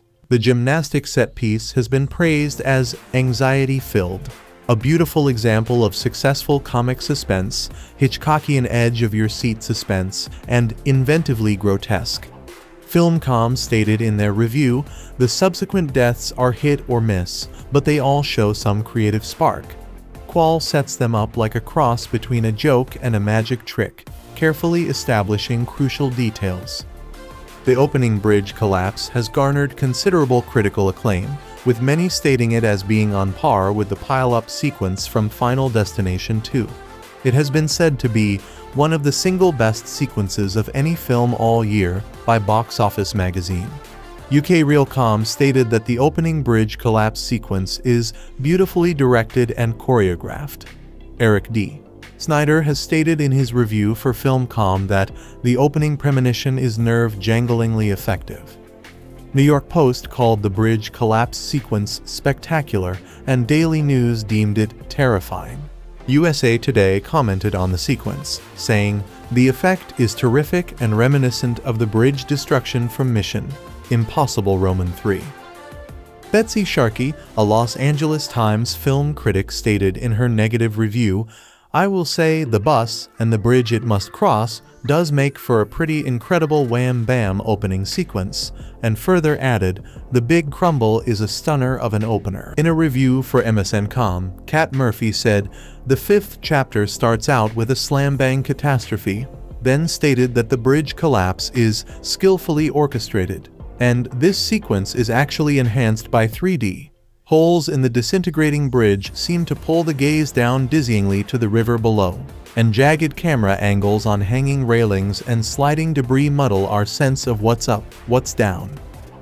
Kirk Honeycutt of The Hollywood Reporter praised, "This film's opening sequence is undeniably spectacular." Aaron Hillies from The Village Voice called the bridge collapse breathtakingly staged. The Advocate stated that director Steve Quale and writer Heisserer staged the bridge's collapse in swift but exacting detail. The Austin Chronicle said the bridge collapse sequence is spectacularly gruesome. In 2017, John Squires, writing for Bloody Disgusting, gave 5 reasons as to why Final Destination 5 is the franchise's best sequel, highlighting the opening sequence, the inventive death scenes, the level of gore in the film, the new mythology to defeat death, and the ending encompassing scenes with the first film. Future. In early 2011, Tony Todd said in an interview with Dread Central that if Final Destination 5 was a success at the box office, then 2 sequels would be filmed back-to-back. On August 23, when asked whether he would be directing a sequel, Stephen Quale elaborated, "Who knows? Never say never. I mean, it'll be up to the fans. We'll see how this one performs internationally, and if it makes as much money as the 4th one, I'm sure Warner Brothers will want to make another one." In January 2019, a new installment was announced to be in development from Warner Bros. Pictures and New Line Cinema. Patrick Melton and Marcus Dunstan will write the script, with the plot described as a reimagining of the franchise. In August, Devon Sawa expressed interest in returning to the franchise in the reboot. In March 2020, the film was revealed to be set in the same canon as the first 5 films and would focus on first responders, with series producer Craig Perry stating, "We're toying with having it take place in the world of first responders, EMTs, firemen, and police. These people deal with death on the front lines every day and make choices that can cause people to live or die. We rely on their good judgment, expertise, and calm demeanor. So why not put those people in the nightmare situation where every choice can bring about life and death, but now for themselves? We're thinking that world might be an interesting way into a Final Destination movie, and one which can also generate unique set pieces in a very credible way." Later in October, series creator Jeffrey Reddick confirmed that a 6th film had been in the works prior to the COVID-19 pandemic. Final Destination 5 Movie Review. Final Destination 5 is one of those rare movies where the title itself is a spoiler. Yes, everyone in the movie dies, except for Coroner Bloodworth. But you knew that because of the previous 4 films. The increasingly challenging task for the filmmakers is to devise ever more horrible and gruesome methods for them to be slaughtered. FD5 shows a lot of ingenuity. The recurring theme this time will be skewering and lots of it. The characters have names, but they might as well be called after items for a shish kebab. Lamb, chicken, mushrooms, onions, tomatoes, some nice peppers. I like to use green, red, and yellow. We get a tip-off in the opening credits, which use 3D to thrust things at the audience. Before we have seen so much as a human face on the screen, we have been assaulted by skewers, knives, rods, stakes, and shards of glass. This is the ping-pong effect elevated to aggressive excess, a reminder that if we haven't already put on our annoying dark glasses, this is the time to bid farewell to bright colors. We have already bid farewell to the 3D premium charge. The actors in a movie like this are essentially doing product placement. By getting their names and faces out there in a splatter movie, they can perhaps catch the eye of a casting agent and get a shot at a decent film. They have studied their craft. They have struggled and dreamed. They have attended countless auditions. Now at last they have a role in a major Hollywood release and can call home. Mom, I get impaled by the mast of a sailboat after I fall off a bridge. The fact is, the performances here are all effective. The actors bring more to the film than it brings to them. The caliber of performance in gruesome death movies has considerably improved since Herschel Gordon Lewis made The Gore Gore Girls. The direction by Quale is efficient, and the special effects do an excellent job of beheading, incinerating, vivisecting, squishing, and so on. I am amused by this credit. Screenplay by Heisserer, based on characters created by Jeffrey Reddick. Reddick, of course, was the writer of the original Final Destination 2000. Since all of the characters in that film were dead by movie's end, his credit might more reasonably have read, based on characters killed by Jeffrey Reddick. I speak too soon. Bloodworth Tony Todd always survives his task to find ever more ominous ways of saying, "I told you so." Reddick should also be given full credit for devising the ingenious logic of the first film, which consisted of many proofs that we can't cheat death. This truth struck the original characters with a force that has now been much diluted. You don't appear in a Final Destination movie and expect to get out alive. I expect this movie to make a lot of money at the box office, spent by fans eager to see still more cool ways for hot young characters to be slaughtered. My review will not be read by any of these people. They know what they enjoy. They don't want no damn movies with damn surprises. I am always pleased when moviegoers have a good time. Perhaps they will return to a theater and someday see a good movie by accident, and it will start them thinking. The Final Destination series of films have officially become the moviegoing equivalent of the tuxedo t-shirt. The first time you see it, you say to yourself, "That's a really clever subversion of my expectations at this party." The second time you see it, you're thinking, "Man, I should have seen that coming, but it's still pretty enjoyable." The third time it's more like, "Well, at least they washed it." The fourth time you wonder just how long this gag is going to be milked, because it really stopped being amusing several years ago. 10 years after the first wearing of the shirt and 5 parties later, you just want the person to either grow up or get rid of the shirt. What I am trying to say with this messy metaphor is that Final Destination 5 is an atrocious mess, but it is admittedly barely better than the last installment. Who honestly gives a shit? 5 opens with a group of victims, potential victims for those who don't want spoilers, embarking on a corporate retreat on a bus that is on the highway to hell. Good-looking guy #1 has a premonition that the bridge they are on is going to collapse, and he tells everyone to get off the bus. Blah blah blah, they cheat death, blah blah blah. They all die one by one in the order they were originally supposed to die, in horribly implausible ways. There is his ex-girlfriend, the other good-looking guy, the black guy, the pervy nerd, the intern gymnast, the girl with the boobs, and the terrible boss. There will not be a test on this later, since everything plays out exactly how one would expect it to. I'm not even going to give the names of the actors because it honestly doesn't matter who played any of them. They might as well have been crash test dummies. I should probably back up and say that I am actually a big fan of the first film in the franchise, a begrudging admirer of the second, a bit of an apologist for the third, and a hater of the fourth. This film is better than the previous entry in a few key departments. Unlike the last film, this movie does have one memorably crazy death sequence involving a loose screw, some ceiling fans, a puddle of water, resin, and a set of gymnastics equipment. It brings back the sorely missed coroner character played by Tony Todd, who had been absent on screen since the second film. There are a few nice references to the previous films, and the opening set piece is actually staged quite nicely. Sadly, my charity ends there. The biggest problem with the film, and about the series in general, is that after 5 films the filmmakers seem to think their audience just doesn't understand the mechanics of the films. An extremely long chunk of the film is spent rehashing what the audience already knows going in. It is really boring and mechanical, and made worse by the fact that this time out they are trying to actively develop characters that no one can be bothered to care about since the audience know exactly what is going to happen to them. The performances range from laughable to barely conscious.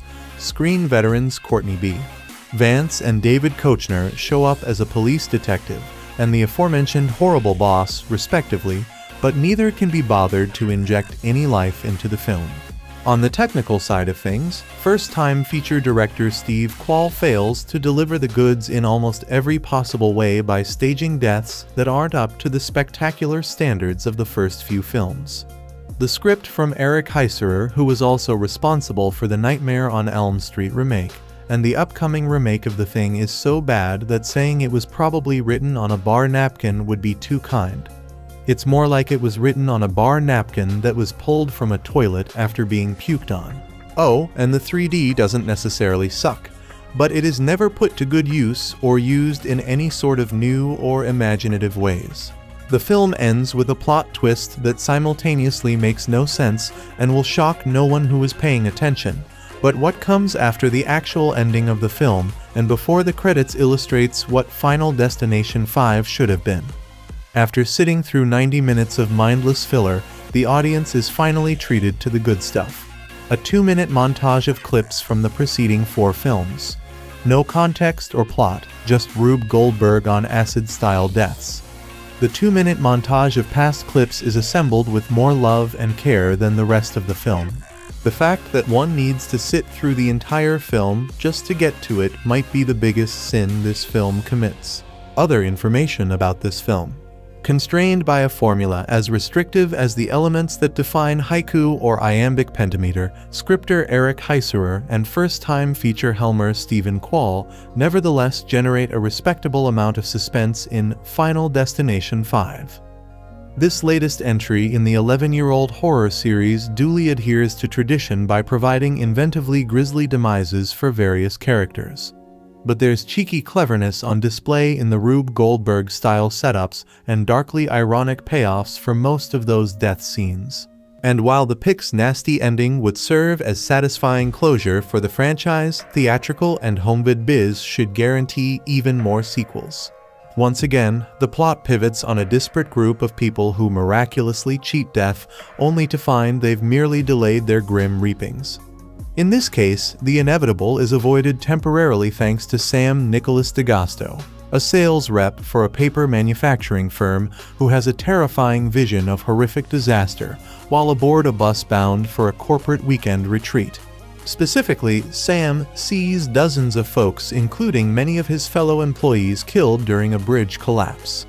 True to his premonition, the bridge does indeed go falling down, but not before Sam preemptively flees to safety with estranged girlfriend Molly Emma Bell, corporate climber Peter Miles Fisher, bespectacled hottie Olivia Jacqueline Makins Wood, gymnast intern Candace Ellen Rowe, young plant foreman Nathan Arlen Escarpeta, nerdy skirt chaser Isaac P.J. Bryan, and sleazy executive Dennis David Koechner. Bloodworth, the spooky, sagacious franchise mainstay once again played by Tony Todd, gives fair warning. Death doesn't like to be cheated. And sure enough, one after another, the survivors are felled by fatal accidents that, as the audience knows full well, but characters on screen only gradually realize really aren't random events.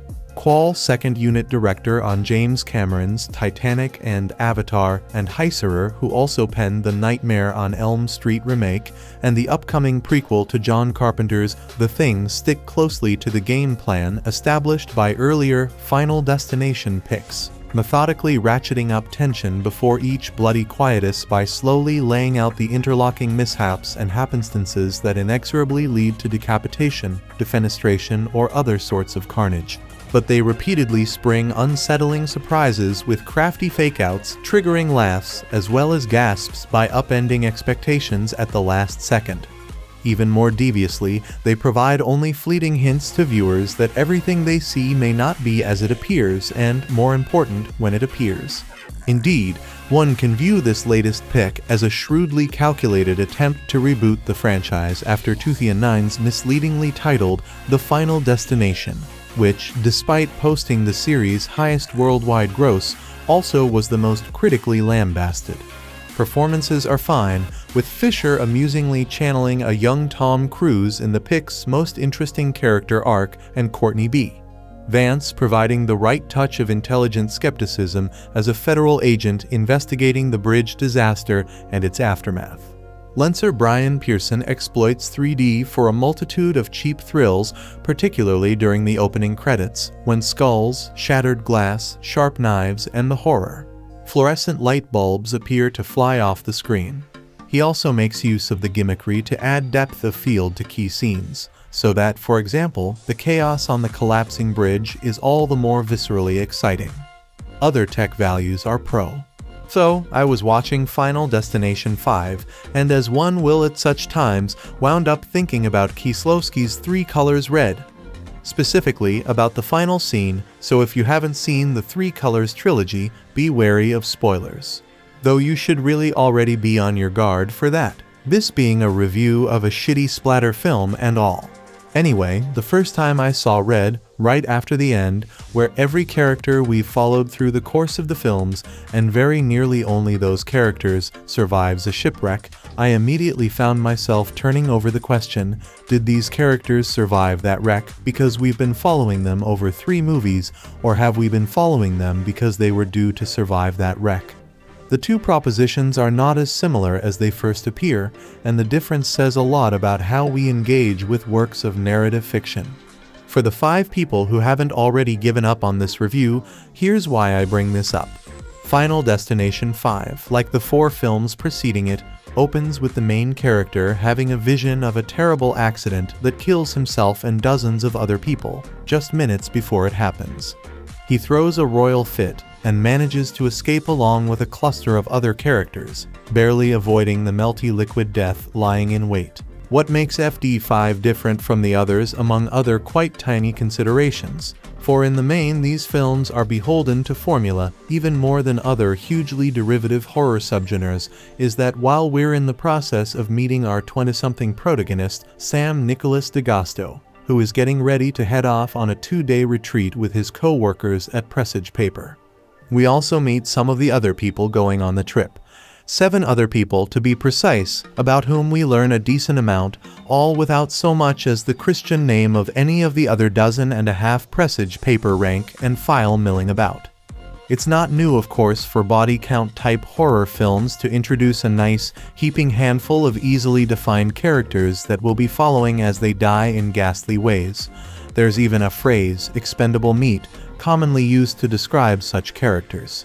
What's peculiar about the way they're introduced in FD5 is that we meet all of them before the first hint of plot has kicked in, and we know, as we have not known in previous Final Destinations, that these are the only 8 people who matter even before the inciting accident. And so comes the question, do these 8 characters survive the opening because we've been following them, or did we start following them because they were going to survive? And why in God's sweet hell am I asking these questions about Final Destination 5? The answer to that one, at least, is easy, because there's not much else to say. Like I said, these movies are all strictly formulaic, and it's hard to think of anything in particular to say that hasn't already been said. What happens, for the blissfully uninitiated, is that Sam provisions a horrible bridge collapse and manages to save the lives of his newly ex-girlfriend Molly Emma Bell, his best friend Peter Miles Fisher, Peter's college-age gymnast girlfriend Candace Ellen Rowe, who is interning at Presage, and 3 co-workers whose relationship to the others is ill-defined: Nathan Arlen Escarpeta, Olivia Jacqueline Mackins Wood, and Isaac P.J. Barron. Also, Sam's shitty boss, Dennis David Kochner. Unfortunately, dodging death isn't the same as escaping death, and as the mysterious coroner Bloodworth Tony Todd, the closest the series has to a recurring actor, explains, death is going to come for them until the books are balanced. Death achieves this by arranging for blatantly absurd traps involving the most perilous manipulations of the laws of physics to make certain that the 8 survivors die in the most convoluted, bloody ways possible. In other words, a Final Destination film is above all an exercise in hyper-gore for the sheer sake of it, and pretty much everything else is subjugated to the all-important goal of making each death as imaginative, as complex, and as disgusting as possible.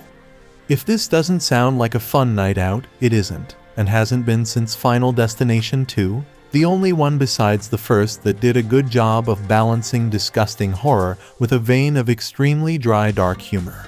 But there is a zen-like satisfaction in watching the minute differences in these things and seeing how they grow into actual distinguishing characteristics. Like in this film, the characters are especially hateful, particularly the passive-aggressive asshole Peter. Also, the deaths are more dubiously constructed than in any other film in the series outside of Final Destination 3. And yet, it is better than that film, or the fourth oddly titled The Final Destination, boasting a much more credible and non-idiotic opening sequence, and a slightly stronger tie to realistic character behavior, though in any case looking for realistic character behavior in a film of this ilk is kind of dumb. Also, FD5 is in 3D, a fact that the marketing has not been quick to exploit, and for good reason. After all, has not 3D more or less expended itself as a gimmick? And are not audiences doing all they possibly can to see 2D screenings or skip movies altogether? Yes, and I'm ordinarily in favor of that, but when a film is as ungodly tacky as FD5, I'm helpless before it. For starters, it uses the technology to much better end than the fourth film did, the only other one in 3D, by which I of course mean there are more pointy bits shoved in the camera lens, some covered in blood and viscera, some not. Secondly, director Stephen Quale has a wonderfully straightforward understanding of what 3D is, which means that something is shoved at the camera in nearly every scene. Beginning in fact with the opening credits, which are the most compulsively unimaginative sequence in 3D I have seen since this whole fad began. Here's what happens. The title card is on a pane of glass, and an object that was used in a kill earlier in the series flies at the audience, shattering the glass and sending shards towards us. That's all that happens. For 5 minutes. Does that sound glorious? Well, I found it glorious because at this point I can think of no appropriate use for 3D besides cheap theme park trickery.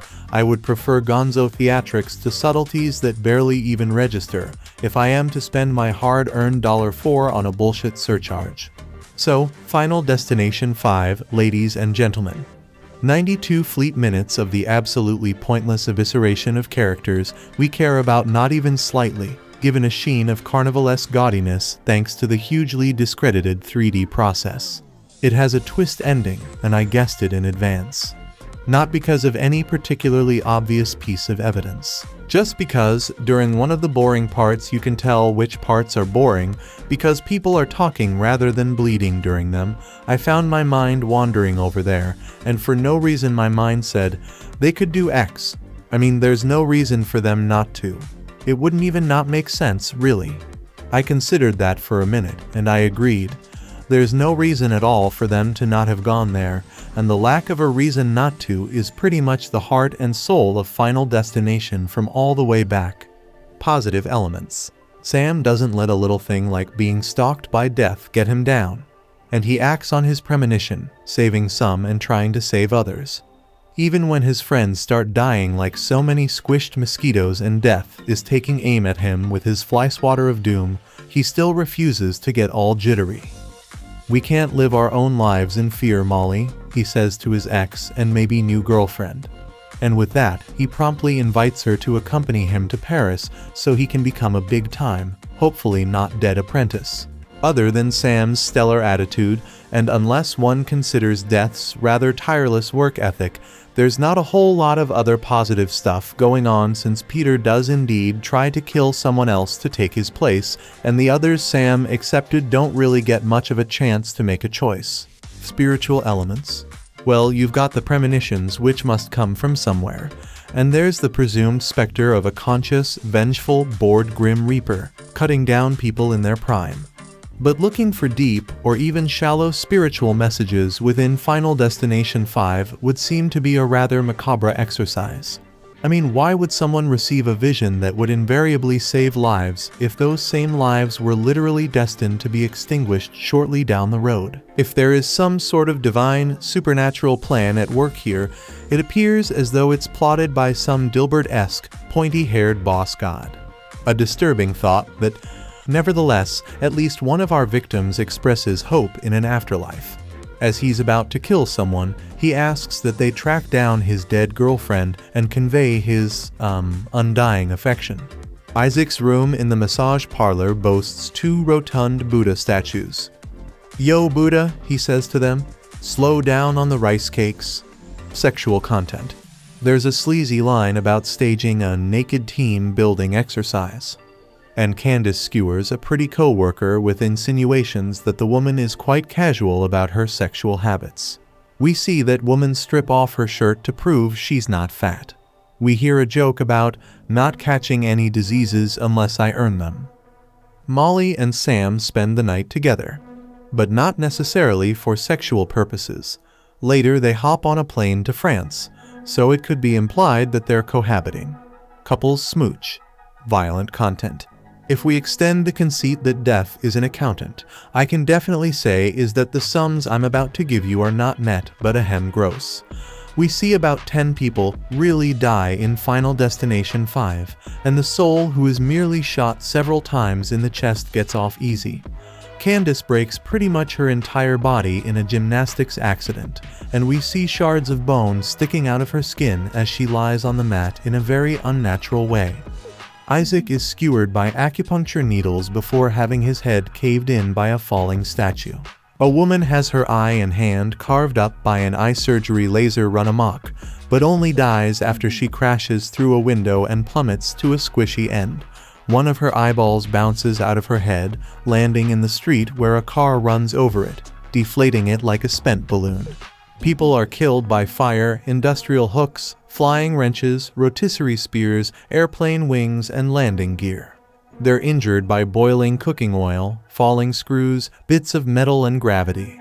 And the death toll is actually much higher than I previously let on, considering the massive number of unnamed, unseen people who are killed in the bridge collapse. We see the cars and trucks topple into the water. As for the 10 or so special deaths, we almost have to count them twice. After all, we see everyone die in Sam's premonition too, in totally different ways. Instead of dying in a gymnastics accident, Candace is impaled by a sailboat mast.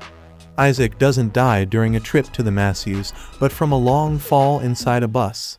Characters we know and, presumably, are supposed to care about are killed via scalding tar. We see the guy's skin bubble off as he screams, flying rebar impaling a body in several places, or sliding metal slicing a man in two.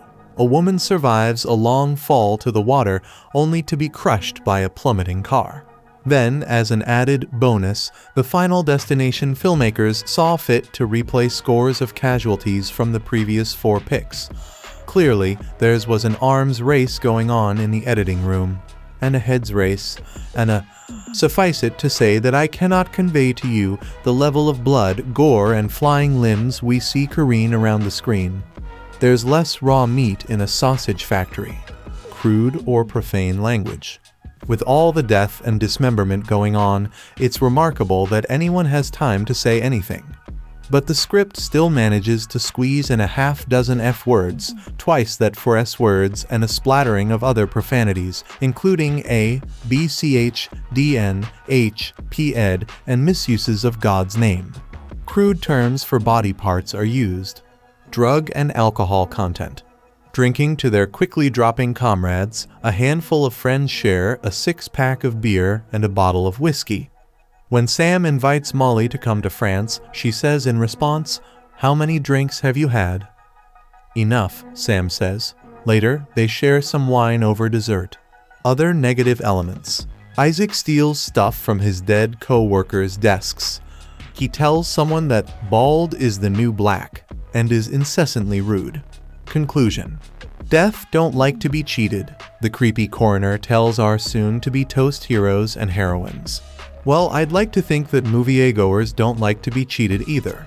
But for a decade now, the makers of the Final Destination films have been cheating fans like a Vegas card shark, making the same movie again and again, while somehow enticing viewers to pay to see the same thing. Nobody's coughing up money to see a compelling story, for there is none. You don't root for sympathetic characters, for there aren't any. You can't even come to settle petty wagers over who lives or dies. Almost everyone dies in these things. The only true sport here is to see how they die, to witness the outlandish torture and punishment and laughably gross conclusions these paper mache people suffer. And what a sad sport that is. Final Destination 5 is, unfortunately, not the grimmest or the grossest film I've seen, but it may be the most inexplicable and irredeemable one. What you need to know. Final Destination 5 continues the infamous series like the last movie by putting everything in 3D. A group of young adults traveling to a company retreat get a premonition that the suspension bridge will collapse and kill everyone. Sam, the one who gets the premonition, warns his girlfriend, Molly, and his best friend, Peter. They and 5 others escape with their lives. At the funeral for the other employees, the coroner warns Sam, death doesn't like to be cheated. Sure enough, one by one, the survivors begin meeting their doom in freaky, gruesome accidents. After 3 deaths, Sam consults the coroner again.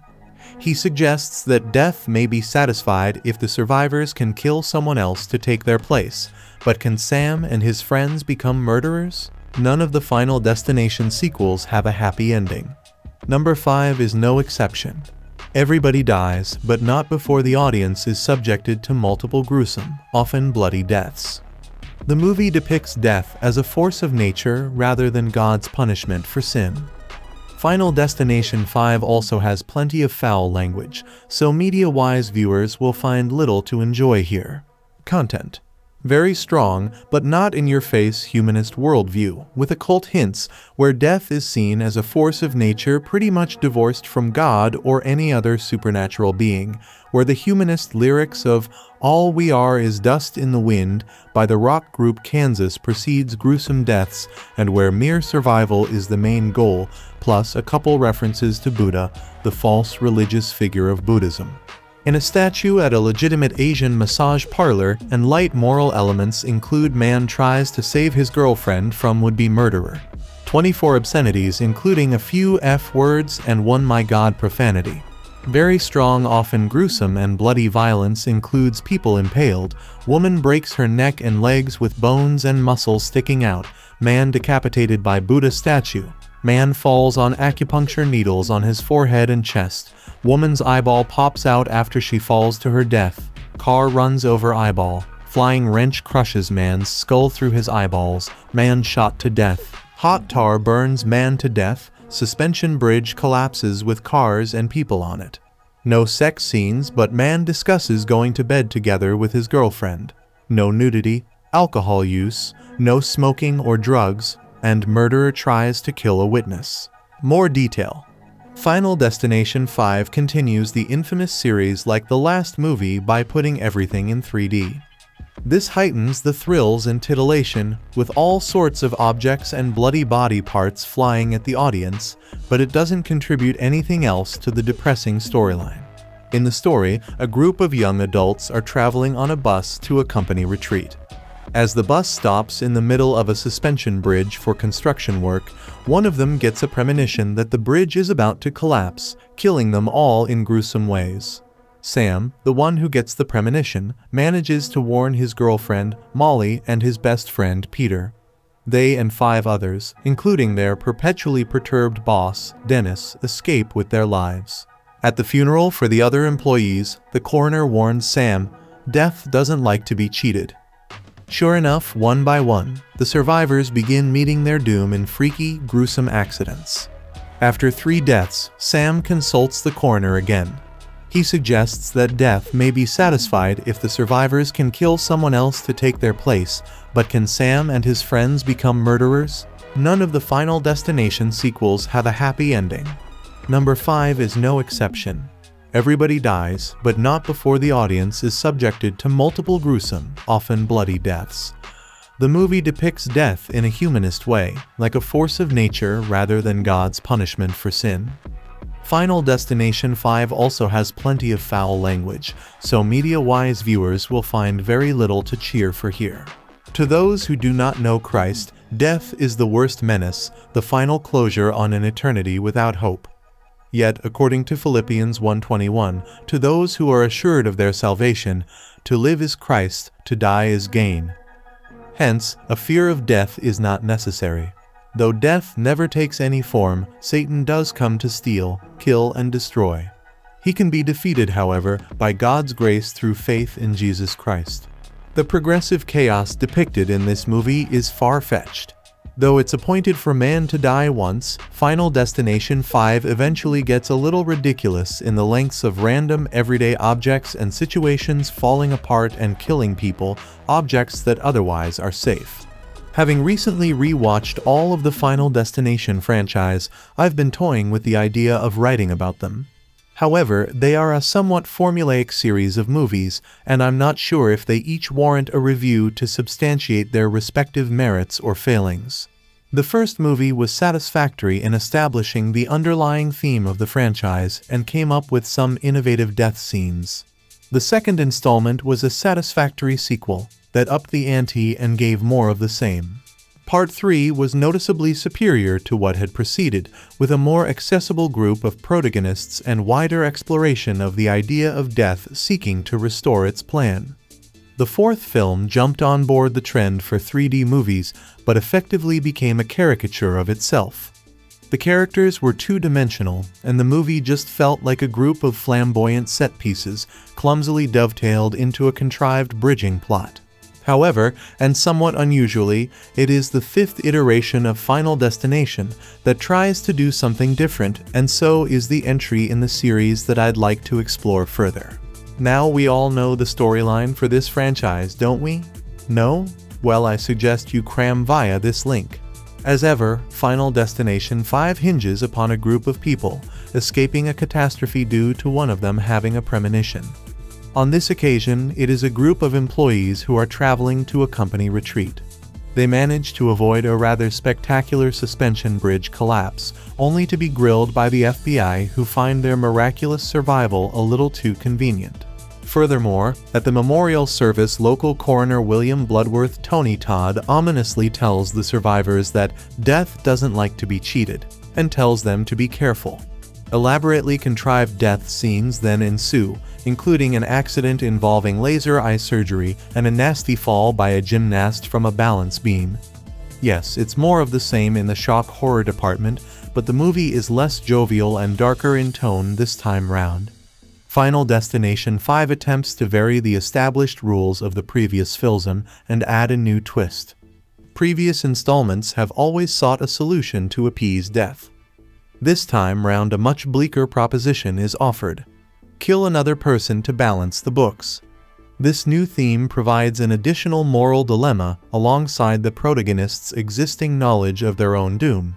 Let me stress that any praise offered is still relative. These are disposable horror movies designed to be enjoyed and not pondered upon. But within its own context, Final Destination 5 managed to reinvigorate the franchise in a similar way that Friday 13th Part 6, Jason Lives did back in 1986. It's arguably the most thoughtful entry in the series for a long time, and not a bad horror film in itself.